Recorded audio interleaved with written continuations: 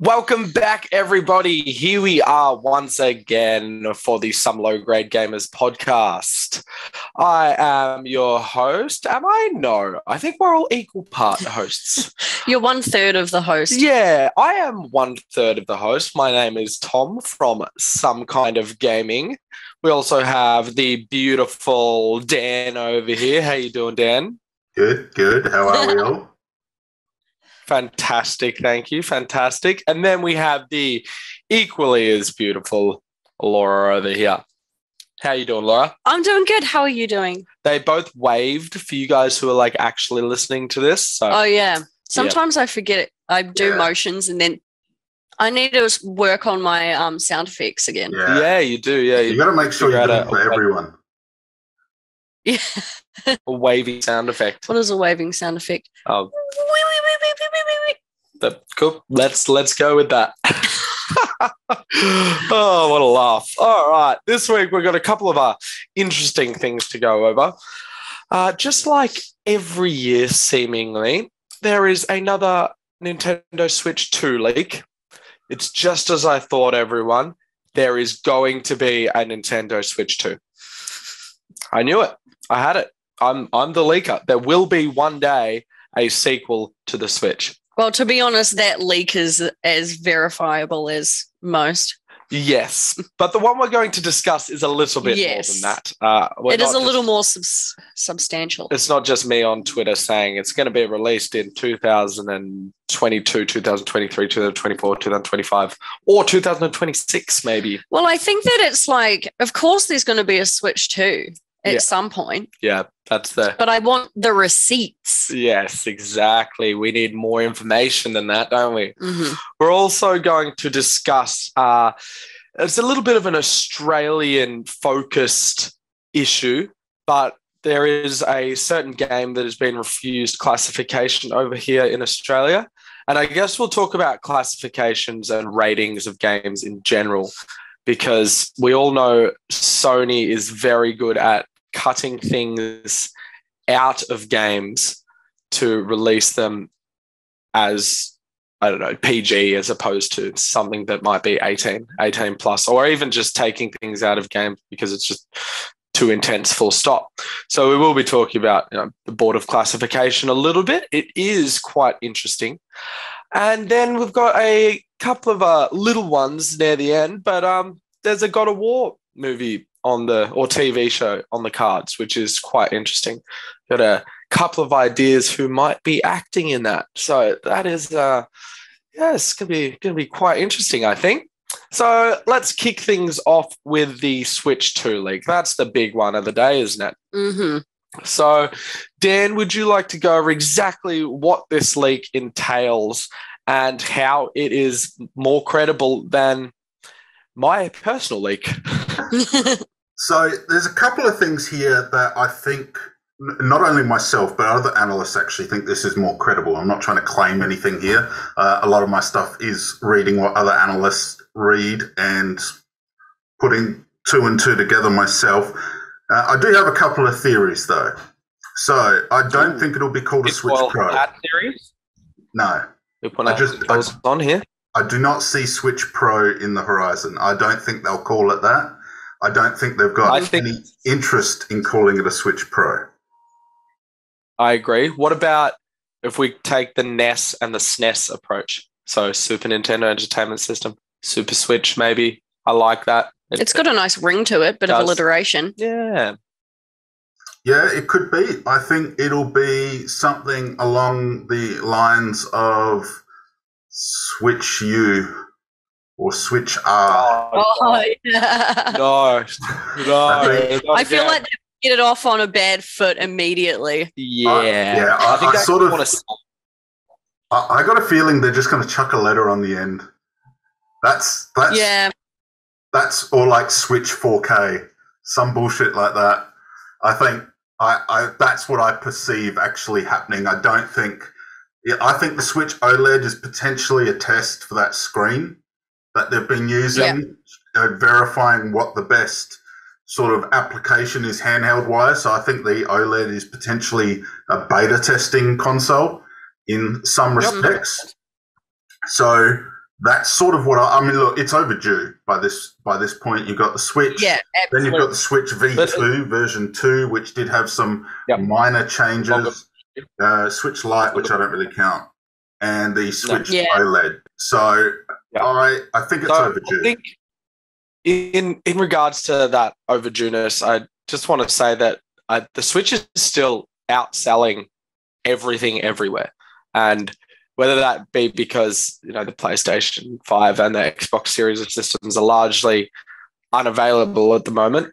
They are harder to get your hands on than it is a Switch, but despite all that, the Switch is still destroying them in almost every market in the world. So, I mean, it's the same deal with the new Mario Kart game. Nintendo's like, well, this Mario Kart is selling still, so we don't really need a new one, I think that's the same idea with the Switch. If the sales had dropped significantly, I think we might have seen one this year, last year, but it's still going strong. So I guess they'll wait for that to peter out. Yeah. So what do we think? Do we think that they are going to be making a Switch 2 or a whole new thing? No, well, it's going to be a whole thing in regards to how the PS5 is a whole new thing compared to the PS4. Like, it's not going to be a revision of the Switch. It will be, but I think that's a very good point. Do you think they'll keep the name Switch? Yeah, or is it going to be another, like, the next step? So Nintendo 64, I think the Switch is selling far too well to make any significant changes. And when I say I think it's overdue, what I mean by that is I think the games that they're trying to put out are exceeding what the console is capable of. And what I mean by I think Arceus is a perfect... What's that? There is a couple. We're just starting to get into that territory. Sort of where my thought pattern is. Yeah, okay. Yeah, I wouldn't say we're quite there necessarily with everything. Ports are still possible. Look at The Witcher 3, for example. It runs quite well. It doesn't look as pretty, that's for sure, but it does run. That thing runs surprisingly well, and that's a big game. But yes, I agree with you, Dan. Legends Arceus is one, and Hyrule Warriors: Age of Calamity is another one. And neither of, especially Hyrule Warriors, it's not unplayable. It does just drop frames like crazy, considerably. But the Warriors games are known to do that on Nintendo consoles. Well, there's so much going on in those games. So much going on, 100%. Sorry, Dan. Back. What were you? I'm more thinking along those lines of that's why I think it's overdue. I think the graphics are now being left behind too much. Even if you play a Series X on, even just on 1080 versus a Switch on 1080, the Series X still has a huge advantage. Now, again, Nintendo aren't trying to fight in that space, but I think they need to attempt to not necessarily close the gap, but keep the gap where it is. I think. Yes, I agree. Because as far as I see it, I don't see the Switch as a main console, if that makes sense in anybody's household. Like, some people might, and that's fine. But I think the Switch has a sweet spot where it can be the main console, or it can be the supplemental console, and I think that's why it sells so well as well. It's not like a Series X and a PlayStation 5 where, you have to, you want both, or, it's a whole big thing. Whereas just picking up a Switch and just playing the Switch, number one, you get first-party titles that you're not going to get, you will never get anywhere else, not even a Steam release like Sony have been doing with Horizon Zero Dawn and the God of War series, and hopefully Horizon Forbidden West, etc. But if we have a look at what Nintendo do, Nintendo keep their IP as Nintendo. They don't give a shit. They don't want to share that with anybody. So I think the Switch is a perfect supplemental console, but if it doesn't keep the gap where it is, and the gap keeps growing, and I think the gap potentially would have grown significantly if the Series X and the PlayStation 5 were a lot more accessible. I think if those consoles were significantly more accessible, I reckon Nintendo would have moved their release date potentially a year earlier. I got a feeling we're looking at a 2023 release based on. So the leak basically came out of NVIDIA. Now it looks like NVIDIA are working on. Yeah. That's actually what leak is. Yeah, that is instead of speculating. It's not just I like me. it. No. Yes, this leak actually came out of NVIDIA, which was actually talking about a DLSS-powered Switch. Now, to keep it really simple, as some people are interested in the tech side, some people aren't, but I'm not going to go into a huge detail. Basically, what it is it's a specific artificial intelligence which allows a significant improvement in graphics without frame rate drops as well. It can basically navigate easier those upscaling, I guess you want to call it, activities, and it does a significantly better job than anything currently available. Now, right now, if that was to release, which it's not going to, but if the Switch was going to release tomorrow, I don't think that is necessarily ready. And I think we would see technology. Yeah, I think we're going to see this next year. I highly doubt it'll come this year. I think it'll be a next year sort of thing. I would, and sort of there's a few things the reasons that I think that. I think we've got Arceus again, which has frame rate drops and other issues, which would, I believe, largely be resolved if we had the opportunity to actually run DLSS. I'm just going to call it DL from now on because it's easier. So if we had DL, I think Arceus would run a lot better, and so would a lot of other games. Now, you look at what they're releasing shortly. We've got the new Pokemon games, which are coming out in late 2022, which is this year, which are full open world, and they've reiterated that again on Facebook, I think, today. They've spoken about a real open world experience. So I think the fact, and I think you put it really well last week, Tom, I think it was, they never pitched Arceus or anything like that. People just said it was open world, right? They never pitched it as that. I think people were hoping it. Yes, willing it into existence. Yeah.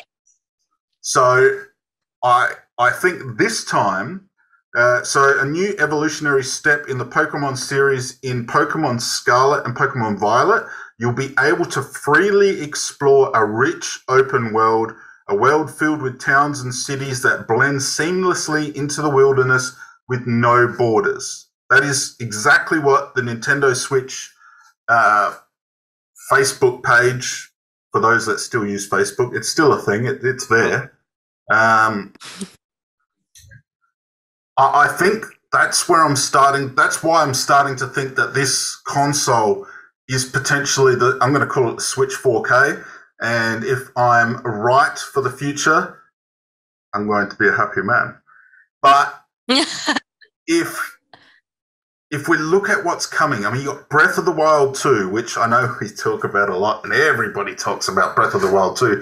But if they're going to improve on the original Breath of the Wild, which was already fantastic, on already a standout game, how are they going to do it without the performance gains needed?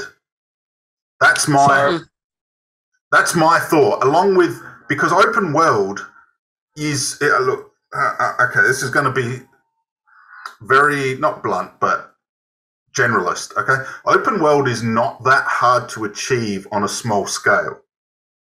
Developmental wise, because you can add in certain bits and pieces and all that sort of stuff. This is verified by a game developer, not some weirdo like me. I've spoken to a few game developers about how this works and why Arceus didn't fit that narrative. So on a smaller scale, it's definitely possible, which we've seen, I think, in Pokemon Sword and Shield. That was, the DLC was close. Not super close, but that's what I think the Switch is able to achieve. I don't think it can achieve much beyond that without the performance upgrades that it needs to hit those, number one, the frame rates, and we really need to see 4K coming out of that Switch. I think 4K is overused now. Yeah, no, it is. Yeah, absolutely. Especially with the PlayStation 5 capable of like 8K, people affectionately refer to it as. So I agree with you, but I also disagree with you. I think, well, first of all, Breath of the Wild is far more open world than anything Pokemon has done. Oh yeah, 100%. Don't get me wrong, I wasn't trying to compare the two. No. So it is capable of open worlds, but that, keeping on the Breath of the Wild's line, if Nintendo plan on releasing Breath of the Wild this year, still, we don't have any reason to believe that they're not planning on doing it. They are going to roll with that for a while. They are going to want that game available on their console of choice for at least a year before they release anything new. Any new games? Any new systems. Do you see what I'm saying? Yeah, I see what you're saying. So they're not going to release Breath of the Wild 2 on the Switch and then make it redundant by releasing a Switch 4K 6 months later. I think if they made a Switch, one on that, though, you'd be able to play Breath of the Wild 2 on it. Yes, no, you would. But it's going to be a system seller. Breath of the Wild 2 is going to be a system seller for the Switch. Okay, I see. They're going to want to roll with that. Yeah. Especially with their lineup of games that is coming out this year. It's the best year for Switch ever, hands down. Splatoon 3, Xenoblade Chronicles 3, new Pokemon generation. We've discussed that already. Breath of the Wild 2, Bayonetta 3. All these huge Nintendo IPs are releasing this year. They're all system sellers. Mm-hmm. They're going to sell more Switches. So why would they release a Switch 2 or a Switch 4K, as apparently we're calling it now? Why are they going to release that so soon after all these system seller games come out? I just don't see them doing that. Well, they did it with Breath of the Wild. So Breath of the Wild was a generation gap in game. So it released simultaneously on the Wii U and the Switch. They could do that, but that's what I'm saying. Dan, I'm envisioning, as you said, Dan, like you think Breath of the Wild 2 is still releasing at the end of this year. They would be hyping up this new console. And it's not just Breath of the Wild 2, it's the new Pokemon generation, which don't like to cross console generations. I was seeing it before, new generations of Pokemon releasing quite late in a system's life cycle and then not coming to the new one. And again, Splatoon 3, Xenoblade, Bayonetta, all these big titles, not just Breath of the Wild 2. They're not going to make them all generation crossing games. They're just not. And if Breath of the Wild 2 is still coming out in 2022, again, we're just going to assume it is because we have no reason not to. Like that then proves yourself wrong, Dan, if you think this system is going to come out in 2023. Like if Breath of the Wild 2 is going to be that cross-gen title, it's being dropped simultaneously. Same day, then and there, it's coming out with the new system.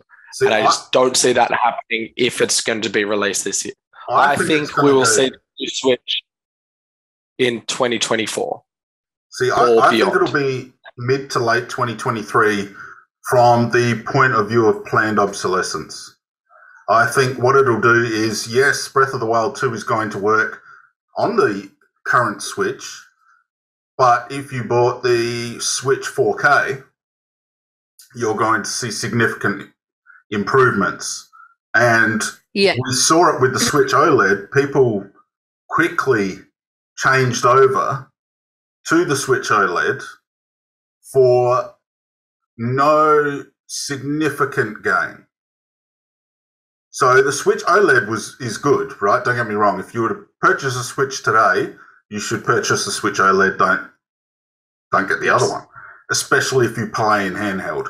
But if you don't play in handheld, upgrade in handheld mode. What's that?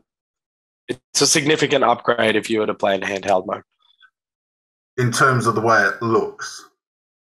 Yeah, and sounds. But there's no significant. Far better. There's no significant performance increases. Is where I'm sort of getting at. So my thought pattern around this is it's sort of how when Apple release a new software update that tends to slow phones down. Now, they've admitted to that. They know they do that. And they apparently do that so batteries last longer. Now, I don't know if that's entirely true, but potentially it is. Now, I think with the Switch 4K, I think you're right. Breath of the Wild 2 is going to be a system seller. And potentially the new Pokemon is as well. But you hype people up for Breath of the Wild and then bring out the 4K version, say 6 months to a year later. And I guarantee you those same people that bought Breath of the Wild 2 for the Switch, because I'm not saying that the Switch 4K is going to be a generation gap, I think is the wrong way to think about it. I think it's more like, say, the difference between the original Xbox One to the Xbox One X. Now, I said One X, not Series X, people. Okay. So that's interesting. That's what I think, we're going to see. And that's why I think it'll be that release, because I don't think it's going to be a next gen for the Switch. I think it's going to be a hyped up gen, because DLSS isn't going to do that much that it's a next generation thing, in my opinion. Now, somebody more technical this is than just myself. one thing. I think Nintendo is looking at that next gen console, and they want it and they need it to keep up with things like the PlayStation 5, and as you said, to close that gap, or at least keep it where it was with the Switch compared to the PlayStation 4 Pro, for example. But I don't see them putting so much effort into a system that they're not looking at as the next system. So when you're comparing it to the Xbox One and the Xbox One X, I'm thinking something like definitely not as drastic as the 64 to the GameCube, but something like that. Maybe they're going to put a new gimmick in it, like we saw from the GameCube to the Wii, or the Wii to the Wii U. But I don't think they're going to try and market it as the Pro model, because despite them not marketing the Wii U as the Pro model, that's what people thought of the Wii U as. That's what I thought the Wii U was for the longest time. I just thought it was an upgraded Wii. And I feel like that's what the general public thought, and that didn't work. It didn't work. So it was just a shit console, though. Yeah. There's some great games on it. I think it'll still very much be a Switch. Yeah. Yeah, the Switch, like 4K or whatever it could possibly be, Switch 2. I still think the next thing that they're going to come out with, it's still going to be a Switch. I don't think it's going to have a new crazy name. No. It'll be a Switch something. That's what I think. Because you're right. Like, they are still selling so many Switches, and so why would they just completely go with something totally different when what they have is working so well? I think that they will make a better version of a Switch, and I think that you're still going to be able to play the games that are coming out on the Switch now. I think you're still going to be able to play them on it. Yeah, they'll just run and operate way better, but I don't think there's going to be any games that you won't be any Switch games that you won't be able to play on the new one. So that's my thought as well. All the games they're going to release after this 4K model are going to be playable on the old Switch, our current Switch? For I don't know if time. that would necessarily. Yeah, probably at the beginning, but I don't think there's going to be any of the old Switch games that it will be unplayable on the new Switch. No, it will be backwards compatible. Yeah. I think that's so. And just more to this point, as you sold so many, it has to be backwards compatible. Yeah, it won't be like the Switch compared to the D. The Switch was very much a reset, not backwards compatible with the Wii. the Wii U, not backwards compatible with the 3DS. That was exactly a whole new thing. But I think to Laura's point, if you have a look at the dock for the if you have a look at the dock for the OLED, I just want to finish on Laura's point. Yeah. If you look at the Switch dock for the OLED model, that is a significant upgrade. That's the big upgrade, is that dock. In terms of, you've got inbuilt Ethernet, you've got other critical factors, including the fact that... What's that? That's like it. It has other, like, isn't the dock for the Switch OLED like compatible with 4K? Isn't that another upgrade? That's exactly my point. It's updatable to 4K. So if they continue down this road, potentially people with OLEDs, because remember, one of the big criticisms was, what the hell's the point of upgrading to the OLED if I play handheld, as an example? And I think this speaks to the point of the OLED. If you don't, sorry. I think this speaks to the point of the OLED being a beta, if that makes sense, because they're testing that dock. If they can get that dock to do X, Y, and Z, potentially you've got an option in the future, because at the moment I think the Switch market is they got too much crap out there. They need to remove the older Switches, get rid of them, and just keep the OLED and do something a little bit nicer with the light. But what I think the OLED is going to end up being is, I think that dock is going to be upgradable, and potentially you can buy a Switch without the dock.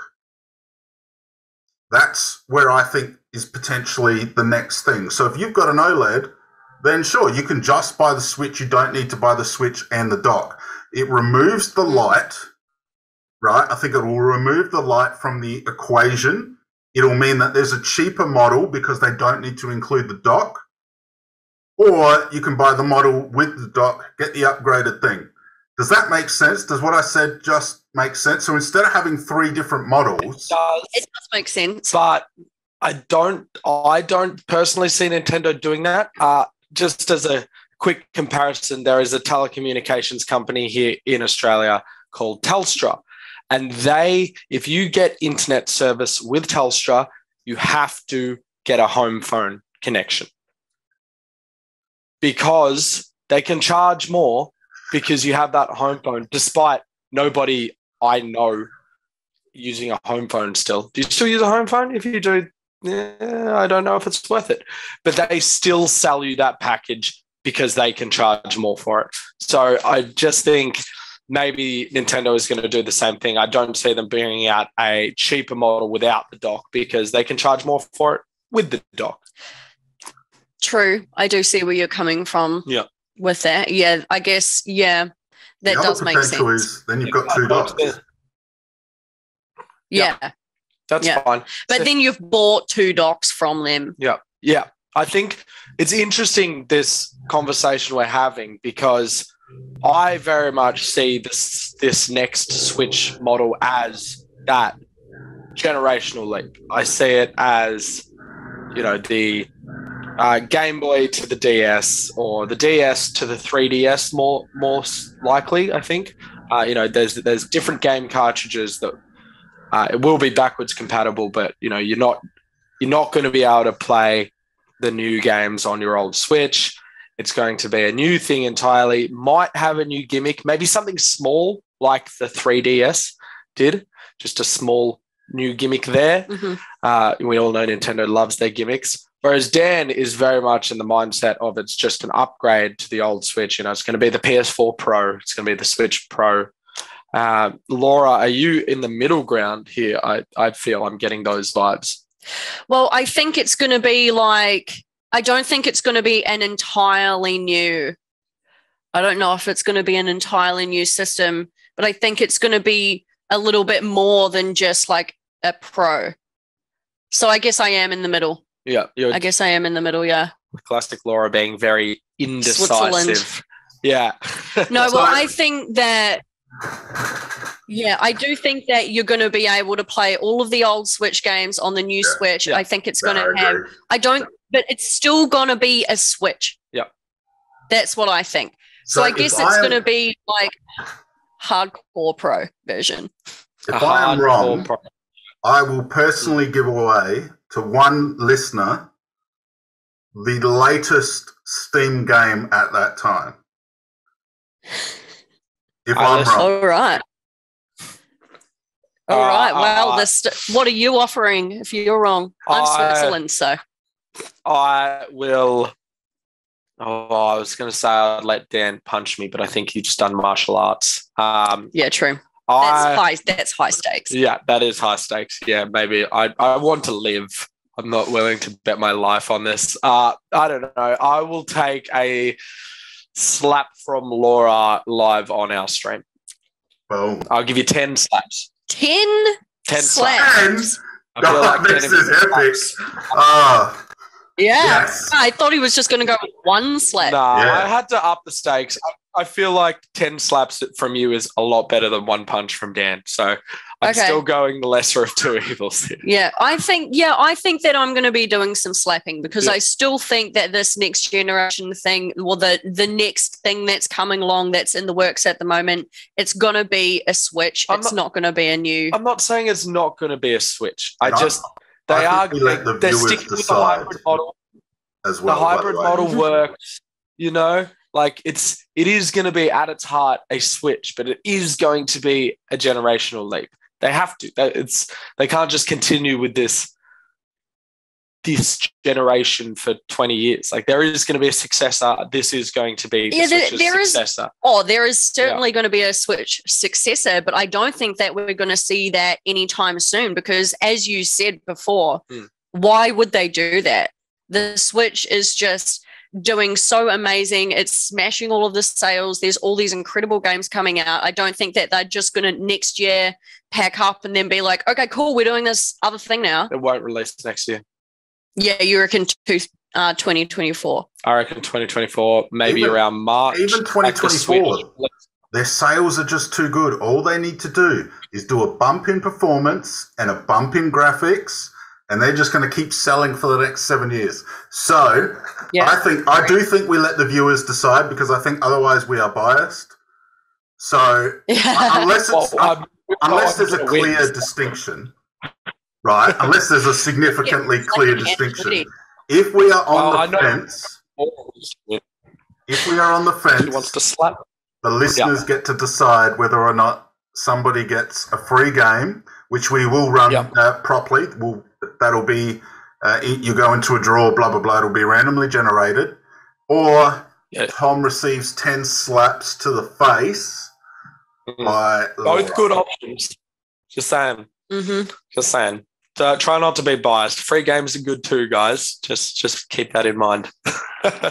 I think I better start preparing my slapping hands.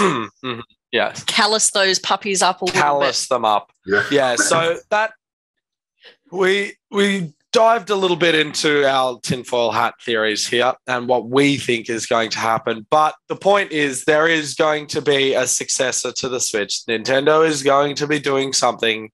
It was obvious, guys. Like, come on, it was always going to happen. Something. I do think this leak is very credible as well. Versus that is the critical point, though. Yeah, versus the past ones. Is quite credible. It actually.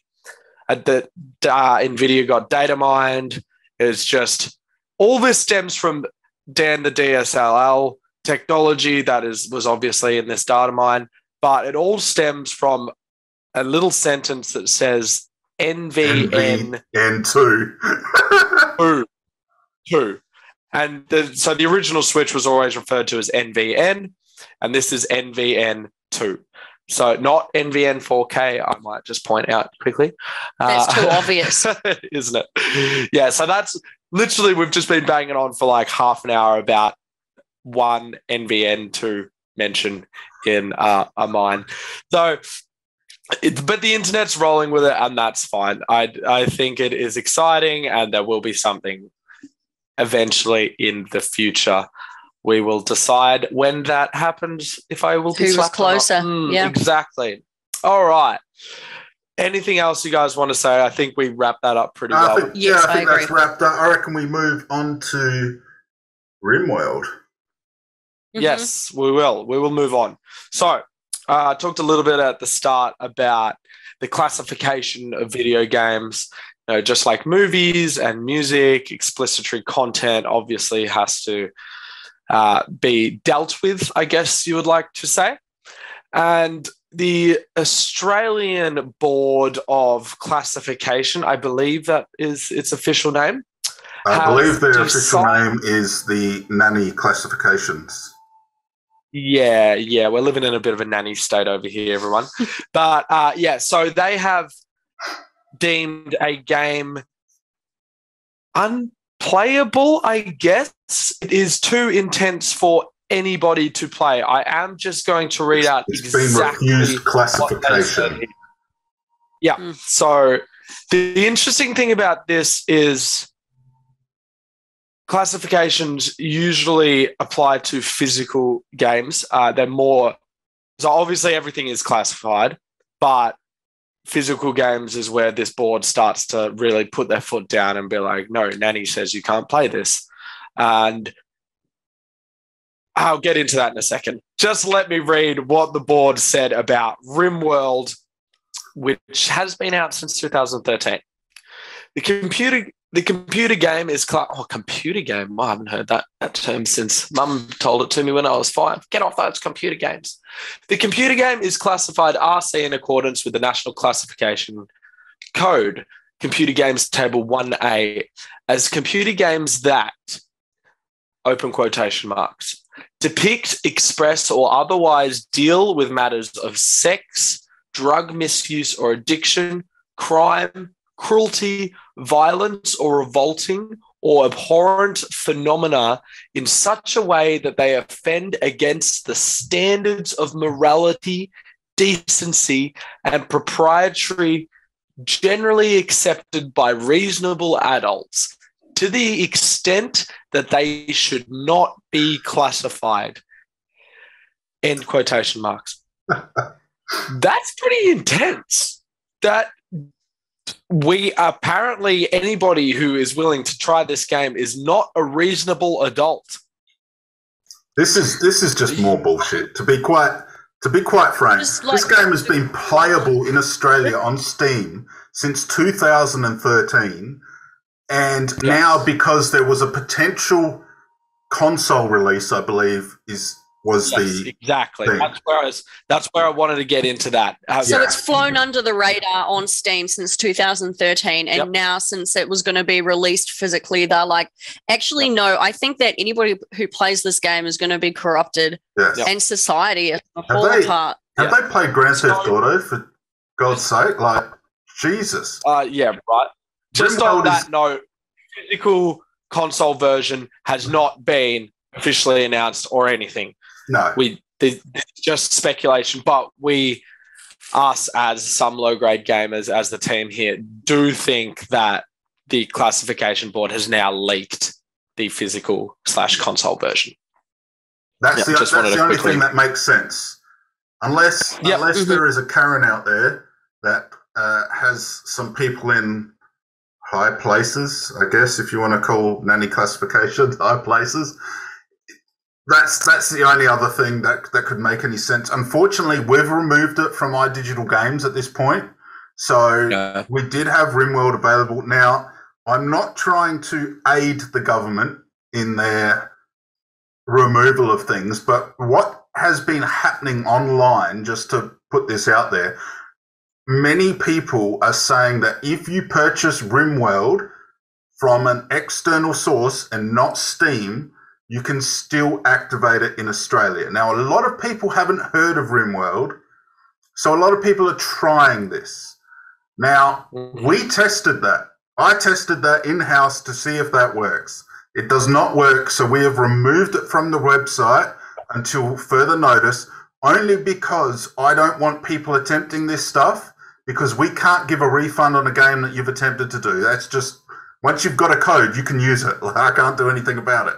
I can't expire the code. So we've removed it for just until, I guess, those sort of things get ironed out. We'll bring it back.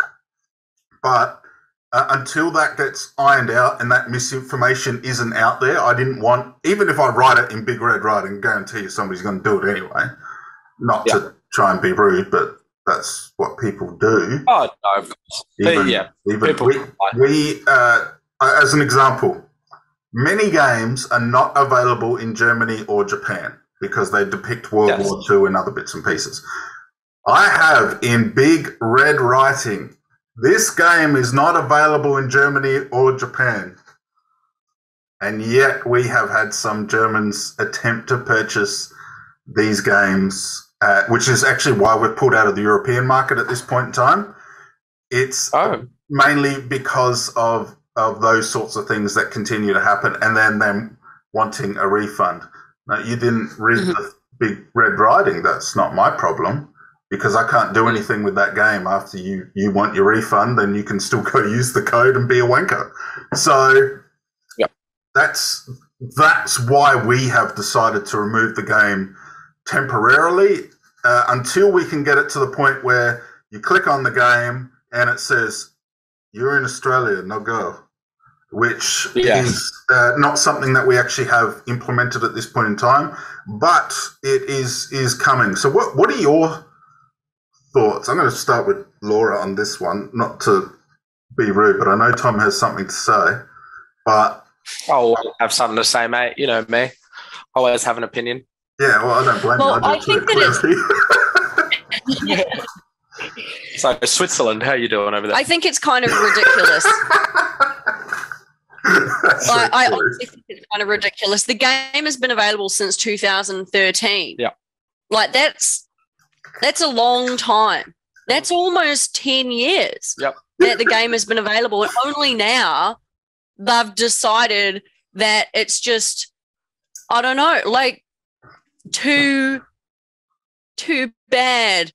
Like, what is going to happen if people play this game? I've never played it. Have you guys played it? No, but I really want to now, and now I can't. It's like telling me not to push a big red button. Exactly. I'm going to hit the kill switch. I've read this statement, and I'm like, I want to play this game now. Yeah. What is so bad about Rimworld?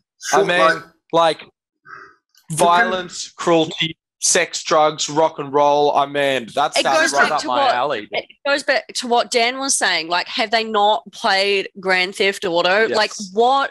This statement could fit into any game. Do they play these games? I'd love to know.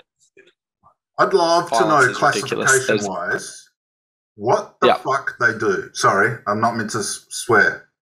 I'm going to have to beat that out. Yep, I'll look at that. It's okay.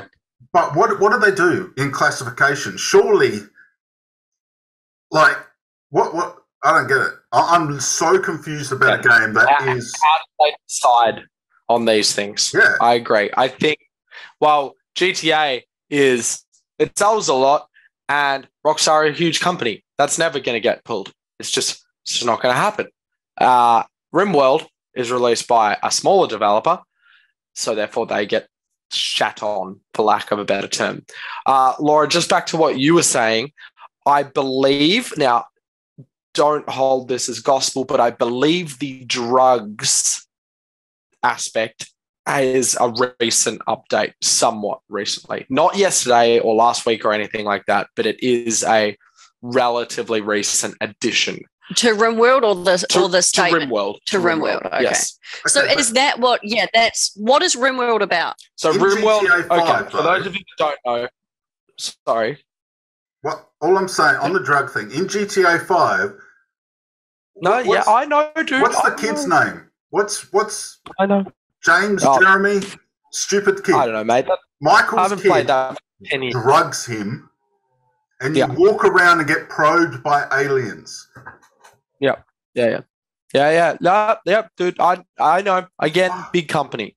So Rimworld is basically, Laura, I think you would really like it, actually. It's like one of those you play as God simulator type games. Okay. And you are on a planet, and basically the end game is either you escape the planet or everyone in your colony dies.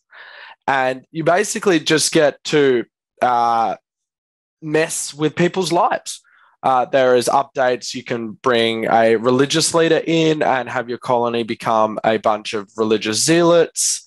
You can You have to monitor stuff like sex and crime and all that jazz.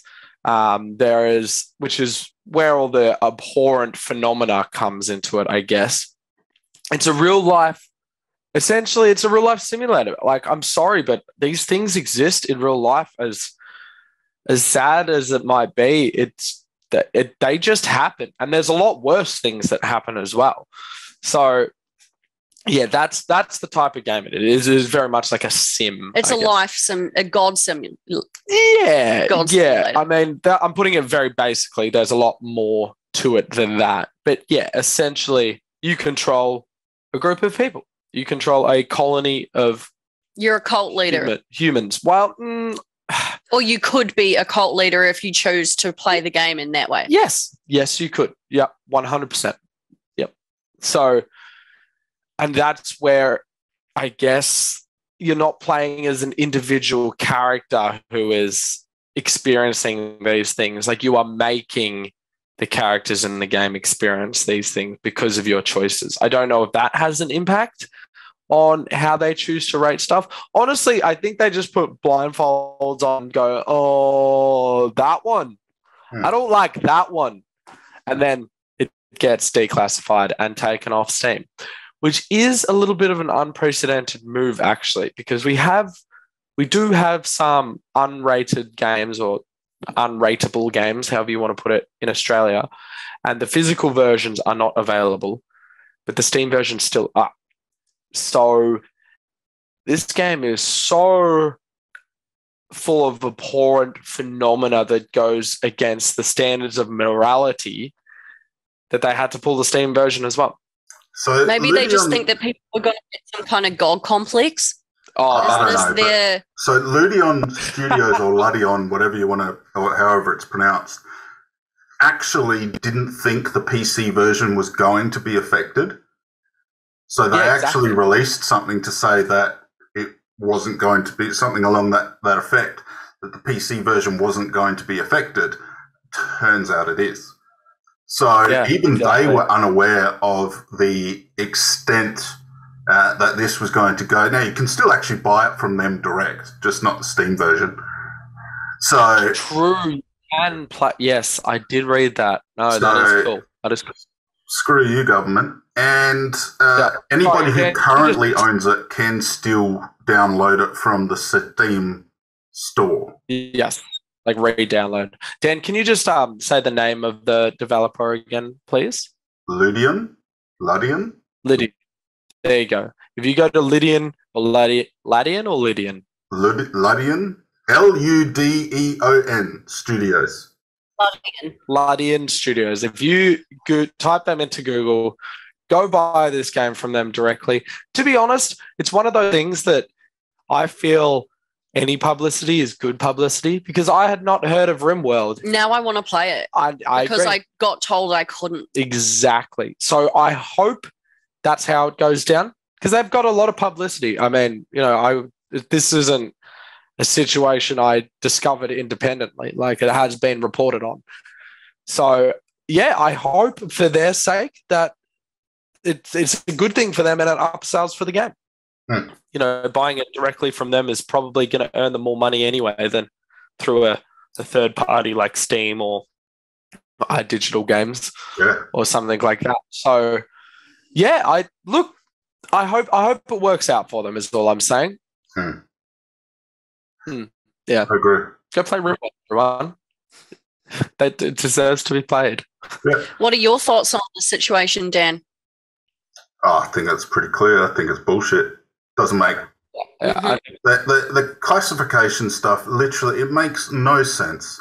Surely this is a bunch of people sitting in an ivory tower that have no clue about what each game entails. These guys are on some other drugs. Well, they've probably seen a drug in there and gone, I'm on that right now. This isn't good. That's the only thing that makes sense. This is bringing attention to my life. Better make it not allowed. I don't get it, and I disagree with it. Yes, I think we're all in agreement on that one. And look, okay, you don't want to bring a physical version out. That's, I don't necessarily agree either. But removing it from Steam, it's like a whole nother. Yeah, like saying it's a no-go for Australia. Like, okay, there's plenty of games they've said is a no-go, but then having Steam remove it, unable to activate, and other bits and pieces, it's been available for nearly 10 years. Like, are you people that brain dead? Like, yep.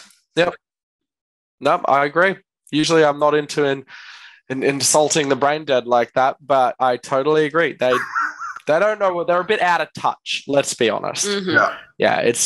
I think we're all in agreement that this is a bit crap, and that's why we are imploring you to go to Ludian's website and pick it up, because surely that's all you can do. Surely there's a petition as well somewhere. Surely there's a petition. I hope so. Yeah. Well, I'll actually look for that. I will leave it in the description of this YouTube video. This podcast is available on YouTube as well, just some low-grade gamers. I will leave it in the description there if you would like to sign it. No pressure. Doesn't matter. I'm sure everyone has an opinion on this, but yeah, if you're a parent, just monitor what your kids are playing anyway. Like, but I think people should have the ability to choose what game they do and do not play, especially once it's been available for 10 years already. Exactly. Yeah, like if a game messes you up to this point, like I'm not trying to be rude here, but if a game like Rimworld messes you up to that point, there's something underlying that you need to seek help with anyway. So it's something like it's Rimworld is not going to turn you into, or GTA 5 is not going to turn you into a mass murderer.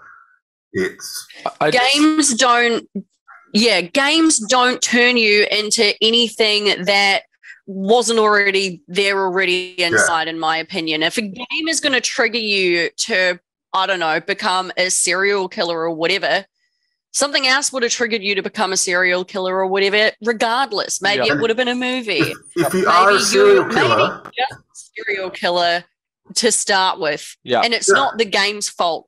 It's like when things happen and, like, this is kind of random, but, like, the Columbine shootings and stuff. No, that's not random. I was thinking of that. And then they just blame Marilyn Manson and the music that they listen to. It's like, it's not Marilyn Manson's fault that this person was totally unhinged. Yes, 100%. Yeah. I just wanted to say that Laura and I have been, I don't know about you, Dan, but Laura and I have been dealing with this kind of stuff our whole lives because we were metalheads or emos back in the day.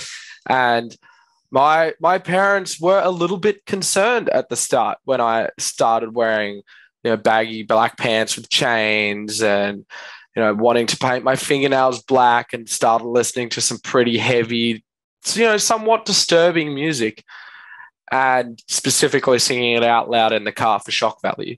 But it's just a conversation that you have to have with your kid.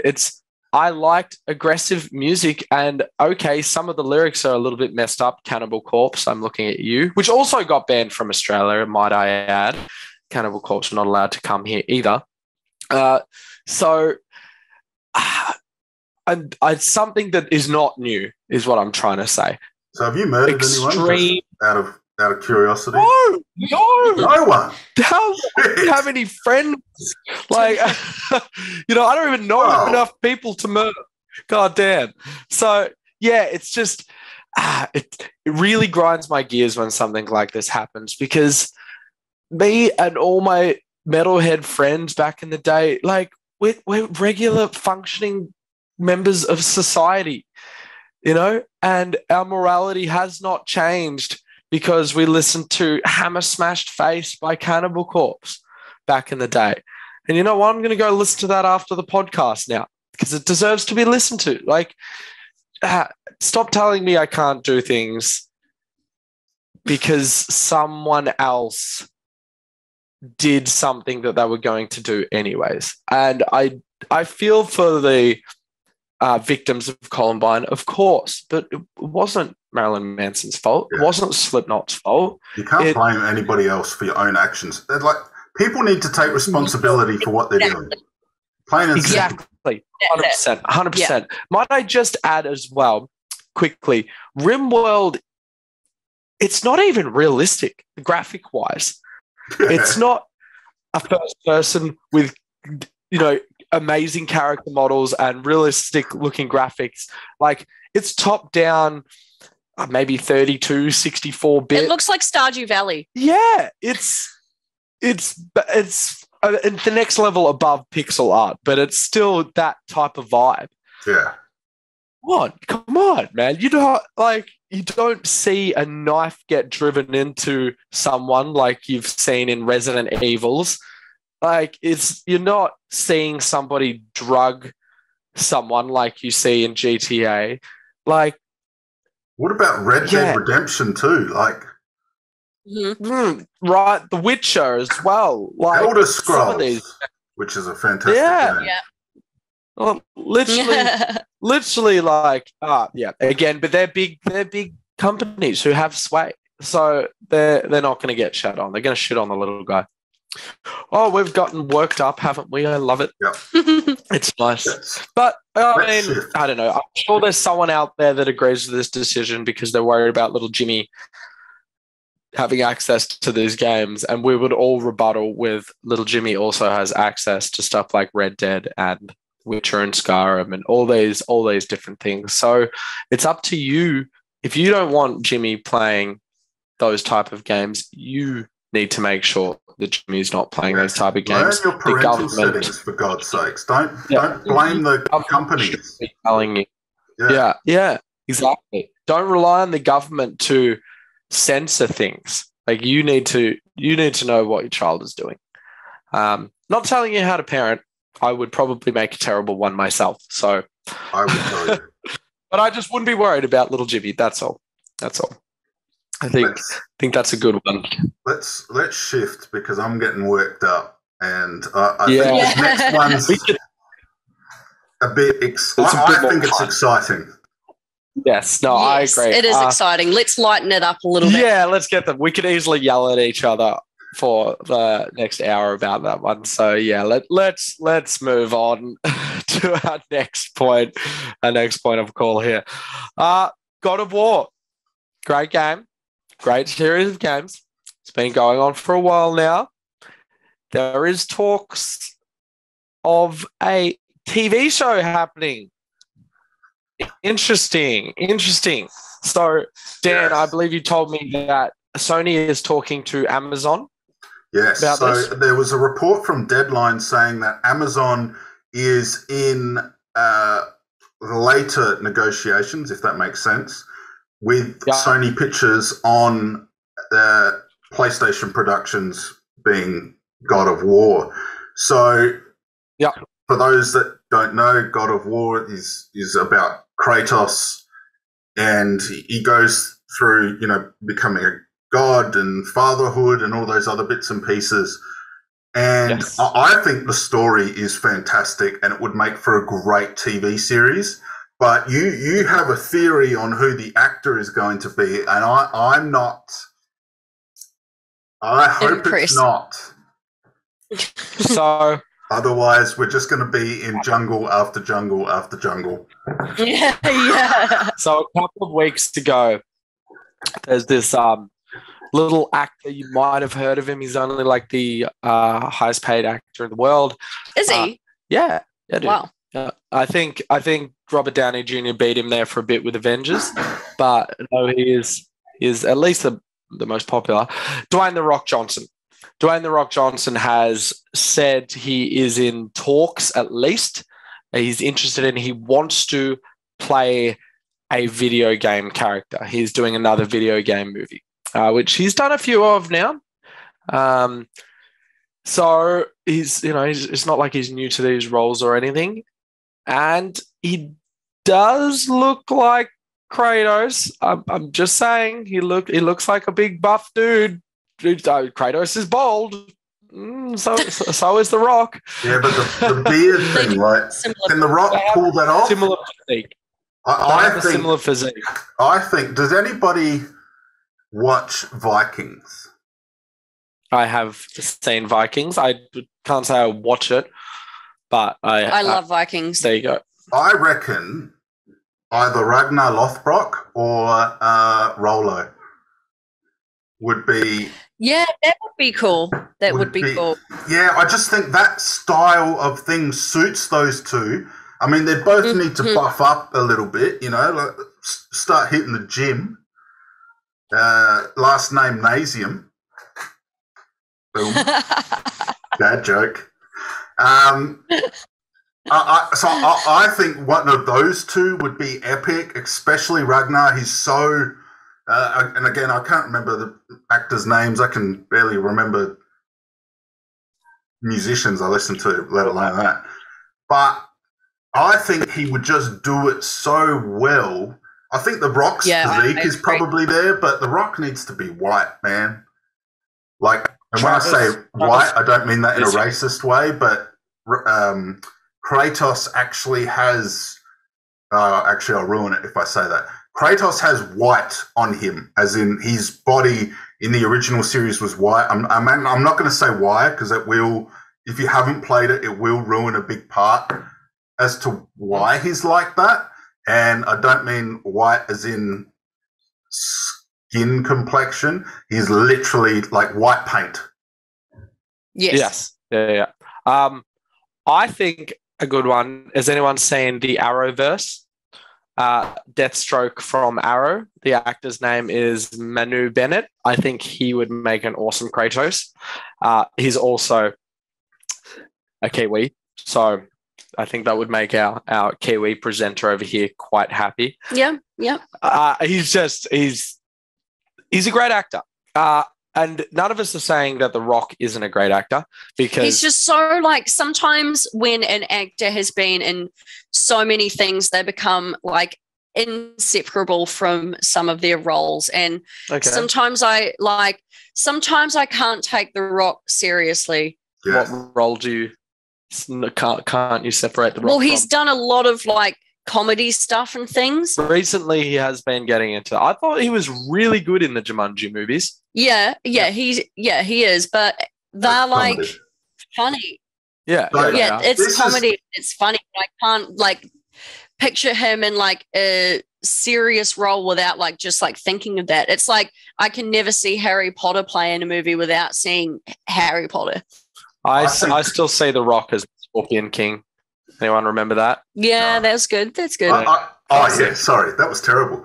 But I know. I loved it as a kid. I loved it. So did I.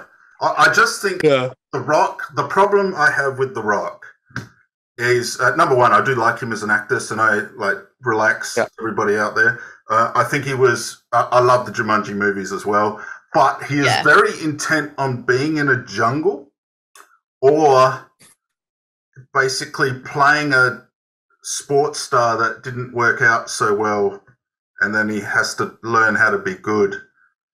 Now let's branch out then. Let him play. Yeah, which is fine, but I think he needs to establish that harder role before he can jump into such an iconic character as Kratos.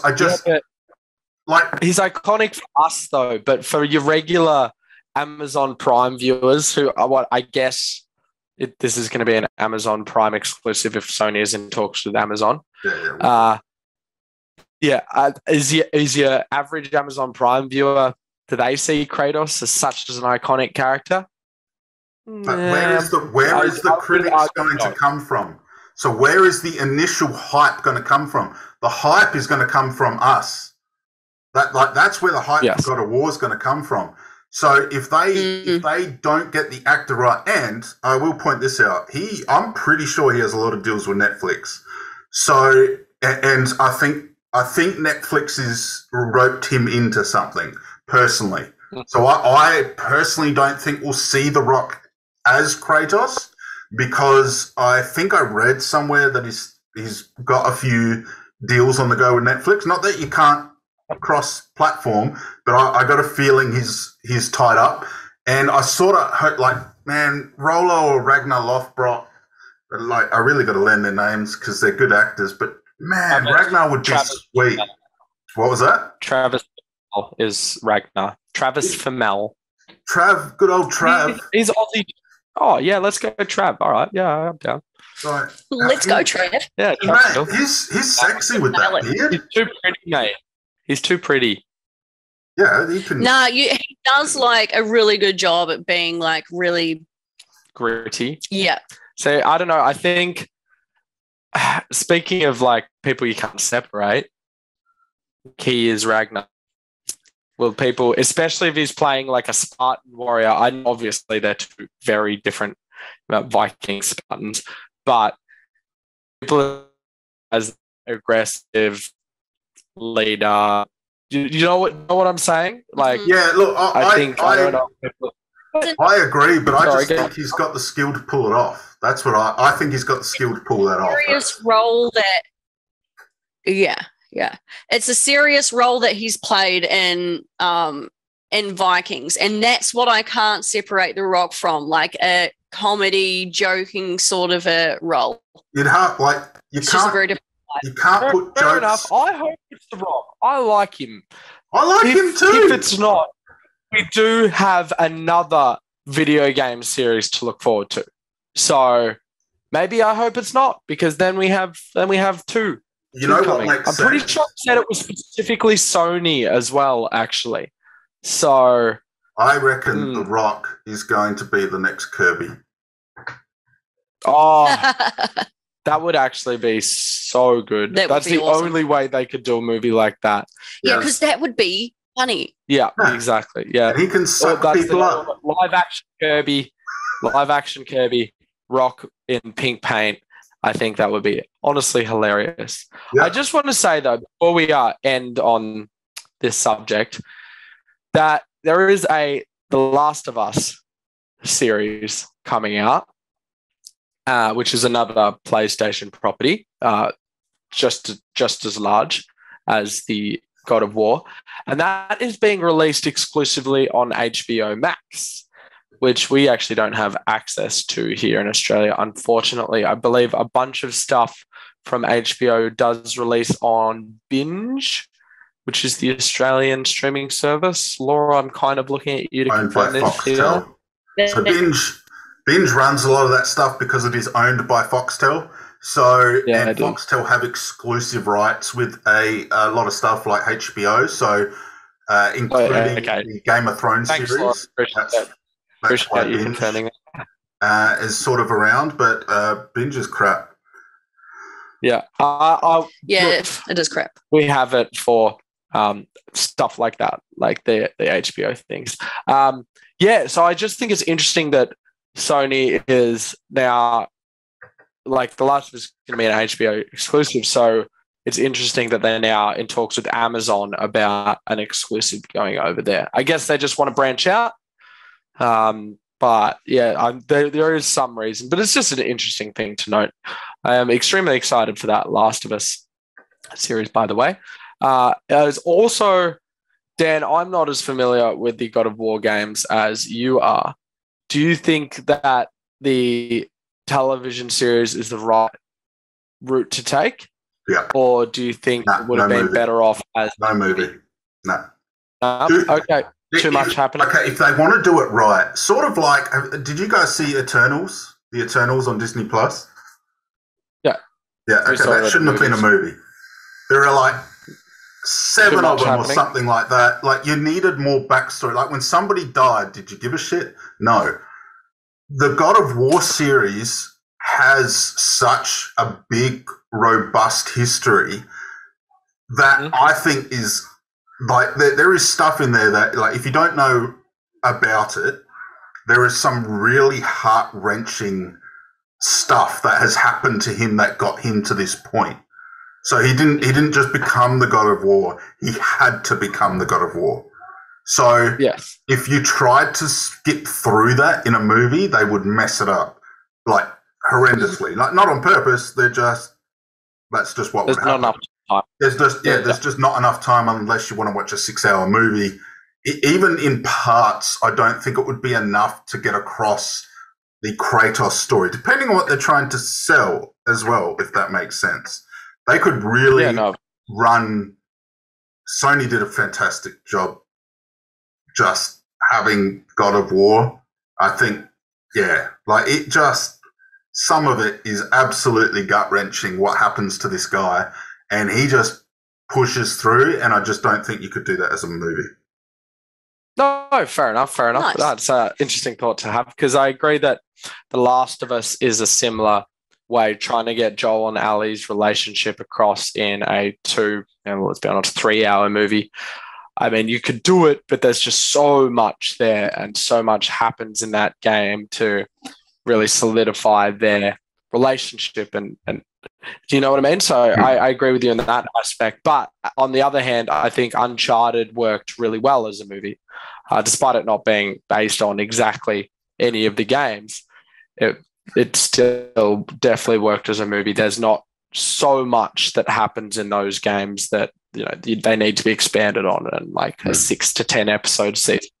So I think Sony is doing a really good job actually with these video game IPs. I think, like, I don't know if you guys remember back in the day when we had stuff like the Assassin's Creed movie, we had the Prince of Persia movie, we had like those early Mortal Kombat movies, like video game movie. I really enjoyed Prince of Persia. I just want to add that. There was definitely some problems, definitely a lot of whitewashing in it, but I think I enjoyed it as a movie. I still do. But they weren't good. They didn't get any critical attention. Video game movies have just been crap. And I think Sony have potentially... a turning point. Yeah, I reckon they've learnt from working with Disney, to be honest. I think hope so, because video games have such incredible stories, and they are some of the best ways to really get invested in the story and what's happening in it. So if they manage to translate that into a TV show or a movie, I think it has huge potential. I agree. 100%. Halo comes out on the 24th of this month. There you go. Halo TV series. So, it's stuff's happening. And I think it's really good for the video game industry. Well, we finally have reason to think that some of these are going to be good. Yeah. The Sonic was really good. Detective Pikachu was really good. That was really good. I think Sonic was only good because they took a step back and they listened to feedback. Because that game had that movie had a significant delay because of how they did the Hedgehog originally. It was so bad. It looked very interesting. There's something wrong with it. I'm so glad that a director sat back and went, hold on. This Sonic is ugly. This trailer did not go well. I'm glad they listened to feedback, and that's why important. wouldn't you just make it look like Sonic? Well, that's what they ended up doing. So, and I mean, Idris Elba is playing Knuckles in the new Sonic movie. Like, that is awesome. So excited for that. But yeah, we finally have a precedent to actually expect video game IPs to be good. The latest Mortal Kombat movie, well, it wasn't. I liked it. Wasn't great, but it was much better than the previous attempts at it. That's for sure. Yeah. I liked it too. I thought it was very good, but I do understand it might not be for everyone. I thought it needed a little bit. And Uncharted. More. Uncharted was really good too. I really enjoyed it. And I haven't seen Tom Holland yet. there. Tom Holland and Mark Wahlberg, two really big stars in the industry. Tom Holland is arguably one of the biggest at the moment. So, I mean, they nailed it, man. I thought it was really good. It will not ruin the game, any of them. Just so you all know, it doesn't do that. No spoilers. No spoilers of any of the games. I was really worried about that, but no, it's all good. I am glad that now we have a better. I've got more hope for video game re-renditions. Like, remember what was it, that Monster Hunter movie? I don't want to just name names, but that was so bad. There is no situation where you could be so hungover in that would like make that movie good. And I say that because like being hungover and watching a movie, like it's almost like always going to be a good time. Yeah. Because you just don't want to do anything. You just want to sit there. Even if a movie is crap, it doesn't matter. You're still going to enjoy it. Not this one, though. Yeah, Laura also says that's because it's literally how she watched the Monster Hunter movie. I had to go down and buy her fried chicken and everything. It was funny. But it was still crap. It was still crap. It was the World of Warcraft movie as well. Crap. Yeah.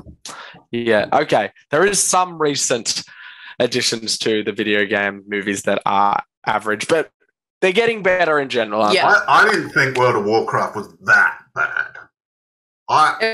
The ending was pretty. Oh, the ending sucked. Yeah, the ending was no good. But I thought it was a good introduction movie that they should have done a little bit differently.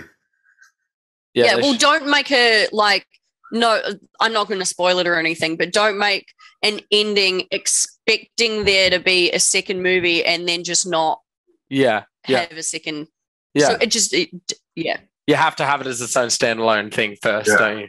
It must end. Yeah, unless it's being greenlit for a sequel already. Movies, they need a beginning, a middle, and an end. 3 main criteria. It didn't even meet those criteria. If you want to do something, just tack an advertisement on the end. Like, Jesus, learn from Disney and Marvel. That is the biggest TV series that has ever come to the big screen. 10 years of movies, and they sold a shitload. You need to. But they all have beginning, middles, and ends, don't they? Yes, that's what I'm getting at. Like, in their own right, and standalone. That's why I feel Sony are doing better, those, because they have been working with Disney. Like, Disney is a powerhouse when it comes to stuff like that. Like, if you guys seen if you guys had seen Frozen the movie, which is a children's movie, the first one I have. I've seen the first one. The guy that ends up being the bad guy, it's like no spoilers, but yeah, it's like what? I know what you meant. What is going on? Like, it's real dark. Yeah, I don't have seen Frozen. This is Disney. Like, so I think Sony have learnt from their exposure to Disney. Even like, I just think Disney are a powerhouse, and if people can learn from them, I mean, look at The Mandalorian. The Mandalorian is fantastic. I think Boba Fett redeemed itself at the end because that was a bit slow going, but redeemed itself at the end, I think. And Disney's expanding. Well, like Pam and Tommy, there's like a whole 10 minutes where Sebastian Stan, who plays Tommy Lee, talks to his genitalia, like literally for 10 minutes. It's good. Disney's they're becoming a bit more mature. There's nothing wrong with that. No. It's okay to talk to genitalia. Look, everyone needs a pep talk every now and then. I don't know why I'm looking at you. Just for everyone watching this, he's not implying that I talk to my bits all the time. I actually thought he was implying that you give his bits a pep talk. Maybe underperformance issues. I don't know. No judging. But pep talks are never a bad thing. Maybe she was doing like uplifting motivational speaking or something. A motivational quote every day. Yeah, 100%. I also, okay, all right. That's enough about the genitalia. On a final note, I just want to wish our female presenter here, Laurie, a happy International Women's Day. Oh, wow, thank you. Because it is International Women's Day. And sorry if Dan and I talk over you occasionally. We don't mean to do that. We're just loud, obnoxious men with big opinions, and you're Switzerland. I am Switzerland, yeah. She really is. Laura is an integral part of this podcast because I don't know if we would ever have finished our first episode To be honest, I think I think you guys would still be going. Yeah, Dan either that or Dan would have actually ended up dead as you threatened. Yeah, I may have threatened Dan with death. Or you just both hate each other. Yeah, one of the two. Yeah, we would not be friends anymore. Nah, yeah, Laura's holding Geneva. You're holding the peace talk. I agree. So, and for any other females out there, whether you're in our industry or any others, thank you, I guess. Thank you for that. I'll make sure to tell my genitalia that you pass on your regards next time we're having our pep talk. I thought we'd moved on from that, but I guess we're going right back there. Okay. Well, Laurie, considering it's International Women's Day, do you want to say us out then? Yeah, sure. Thank you.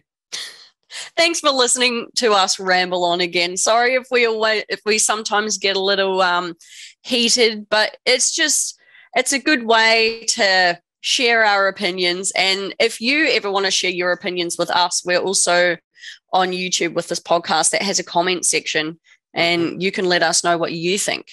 100%. Absolutely. Cool. Thank you. Well, Dan from iDigital Games, don't forget to head over to idigitalgames.com for a bunch of discounts. Unfortunately, Rimworld is not available there at the moment, but we will sort that out soon, I'm sure, Dan. Yep. Beautiful. And we're Some Kind of Gaming, Laura and I. So go check us out on Twitch or YouTube or Instagram if you would like.